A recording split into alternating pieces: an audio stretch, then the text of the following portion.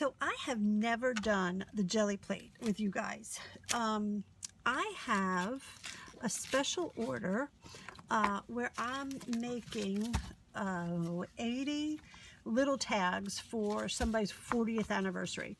So what I have here are my little palettes all ready to receive color, and these are different kinds of playing cards with Bible scriptures posted over them, glued on with Elmer's glue. Nothing crazy. Elmer's glue with just a little bit of water so that it becomes like heavy cream.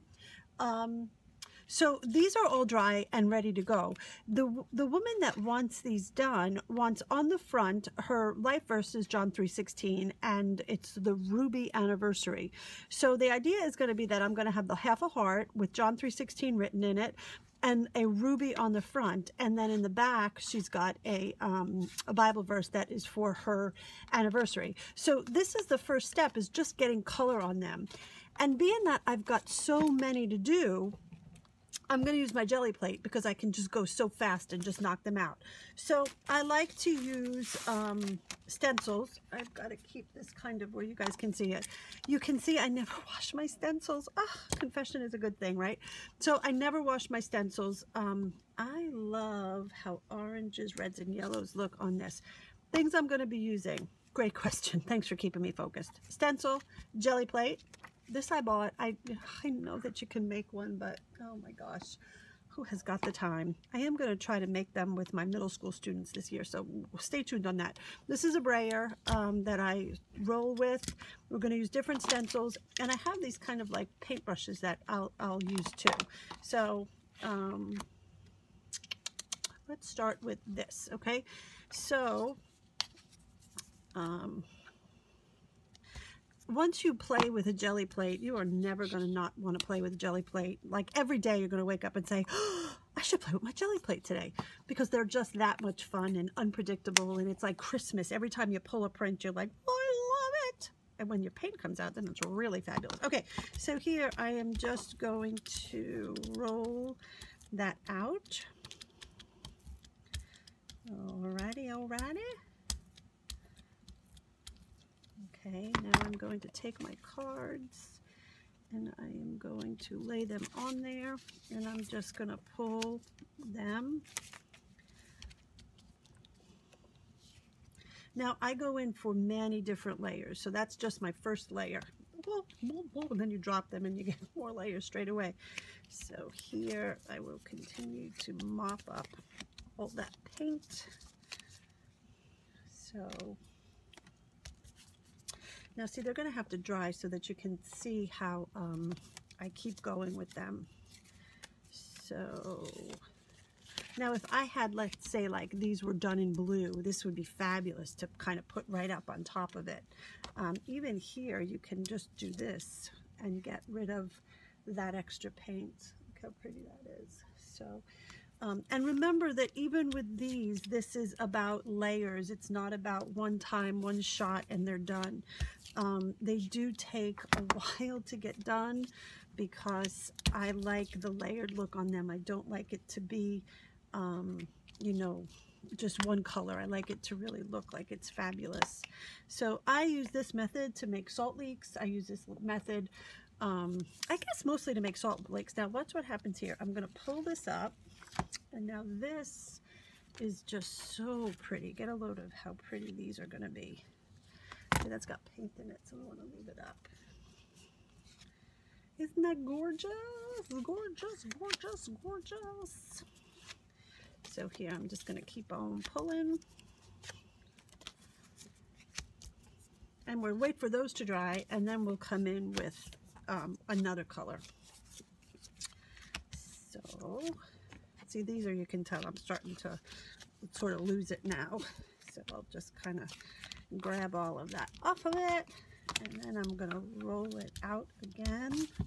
Whoop, whoop, whoop. Okay, so here now, let me show you if I come in with a light yellow. Okay, I'm going to roll that out. And I'm going to use a little bit. This is a gold.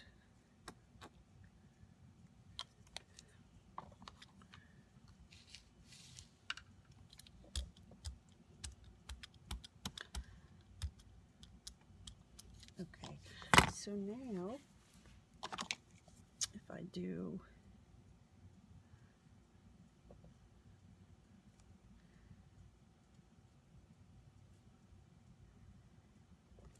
sort of a fun little pattern, I will wipe this off on one of these. But now watch what happens if I come in and I do this.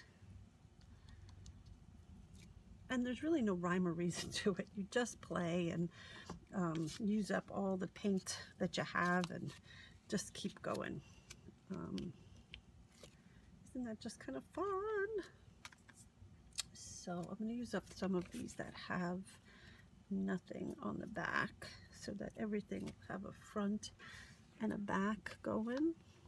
And then you just have to, everything just has to sort of dry in between. See, that one's got a lot of just one color, so that will look pretty with that coming through.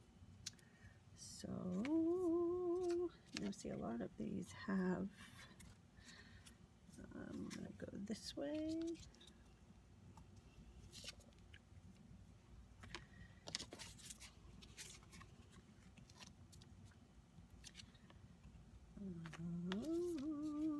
I don't want to have this video be too long.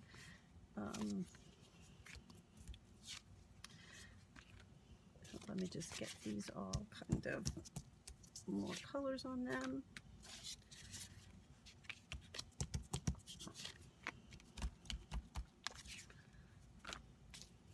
Oh, I love how that one looks. Isn't that pretty?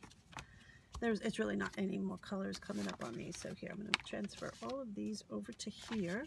Now I've already got yellow kind of down there already, so I'm going to roll that out a little bit more. This is going to be a background color, so I am going to want to try to keep it sort of light. Yeah, but who knows? You know what? In a minute I could just change my mind and do it a whole different way. Okay, so here what I'm going to do is I'm going to just get some background colors laid down on them. It's because some of these had nothing on the back. So here I will do this to get some color on both sides. Now remember, that's just one layer, just one layer. Okay, so I love blue. I'm gonna do some blue. That's a nice dark blue. And then this blue.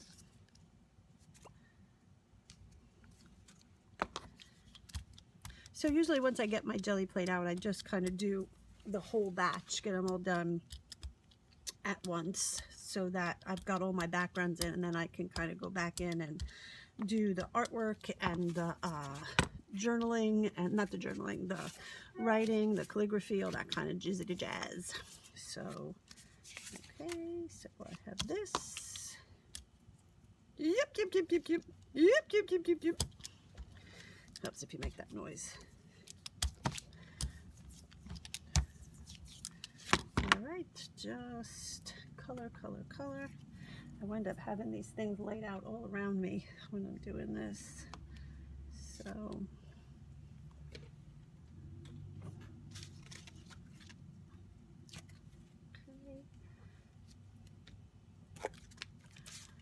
I'm just going to try to lift up some more of these.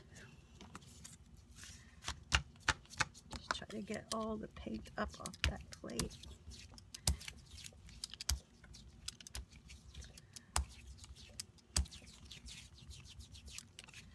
Okay. Let's go with some, I don't want to do orange yet because I'm going to do my highlights in orange. Let's go for, I don't want to do red either. Oh, I know what I want. I would like a light blue. Here, let's go with this guy. Ooh. It's a pretty blue, isn't it? And then I'll go with the green. Okay. You can see there's a lot of paint on here.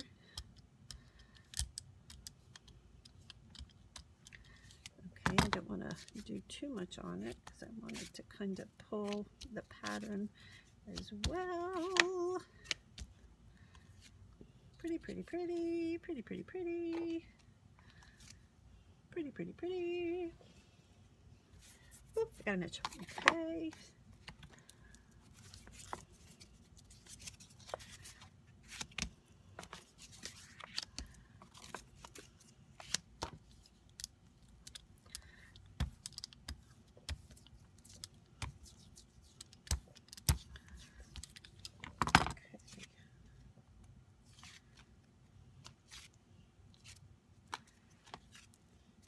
So let me show you now. Let me see if I can get a little bit more up on that one. So remember that this is like your background color. So it's just fun and fabulous. And let me do...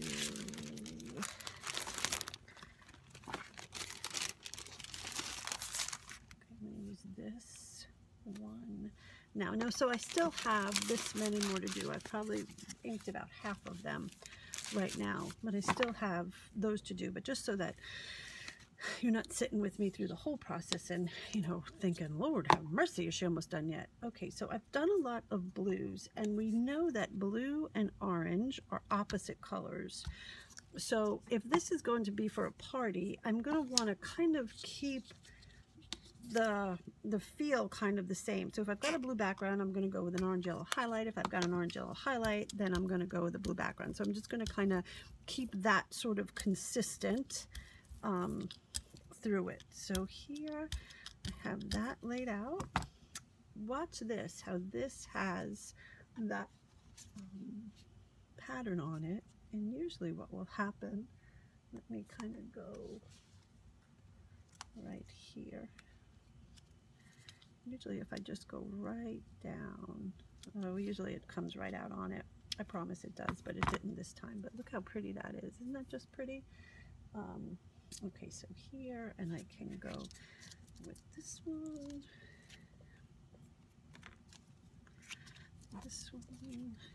and this one. I'm running out of room.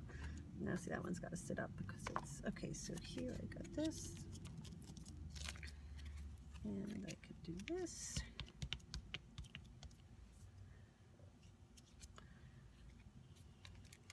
Pops of color, like I just love those pops of color together. Love, love, love, love, love. Thought I had some darker blue ones, didn't I? Am I just making stuff up? Oh, look at that. Isn't that so pretty? I just have to kind of move them all around and put them someplace. I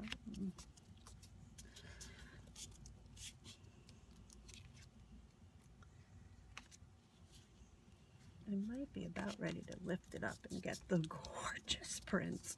These ones are kind of half here and half there, but I love that. Isn't that just pretty? I just love. I'm happy so far with the color combinations. I hope that you are just simply delighted. Okay, so watch this. Watch what happens here. If I pull this up, this I can use. Let's see what would happen if I pop that. No, usually I would kind of have a place where I could, you know what, didn't come out so much. But watch this. Watch how beautiful this is going to be.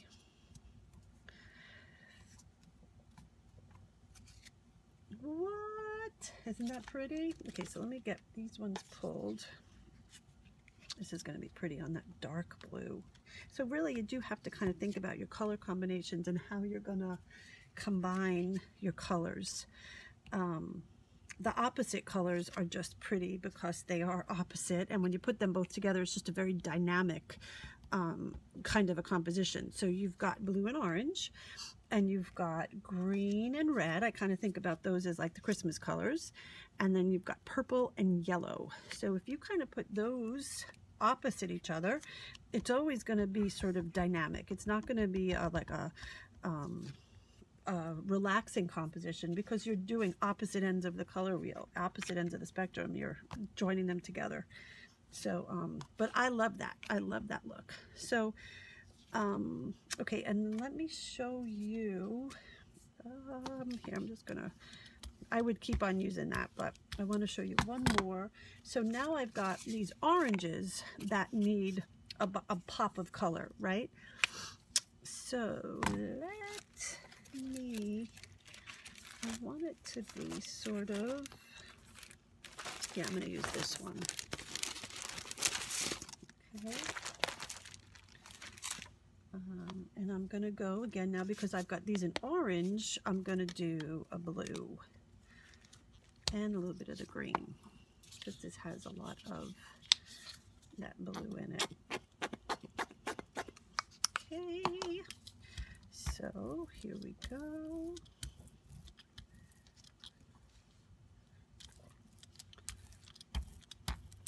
Okay, so now let's come in. This is before, and now we will see after. Let me do this. Yay, isn't that pretty? Okay, so I don't know that any of these have so much color on them, but we'll kind of start adding that color on. Oh, I love it! It's like exciting every time you pull a print. You just don't know what you're going to get. So I love that aspect of this fun little doodad. So there we have it. I think I'm just about ready to take off the stencil. Let me get a little bit more color on this one. So let's see. This one side needs some. Okay, I'm going to pull. I'm going to put aside. And now I'm going to grab these images. Pretty, right?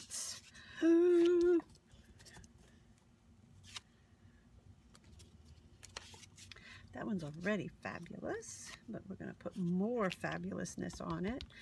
So you see how building up those colors just adds so much prettiness to it. So this is, I've got 80 of them to just keep on. I just keep playing it. I let one stack dry, then I add colors on another one, and then I bring the next ones back, and I just keep on playing and keep on going until they are, I feel like I cannot put another ounce of paint on them, and then I call them done. So here's some of the pretties. Look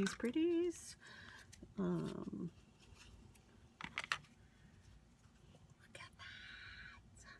So that's it. That's me and my Gelli Plate making salt leaks. If you don't know what a salt leak is, great question. You can check it out at saltysidewalks.com, where we intentionally spread the gospel through the arts. So thanks, guys. See you next time.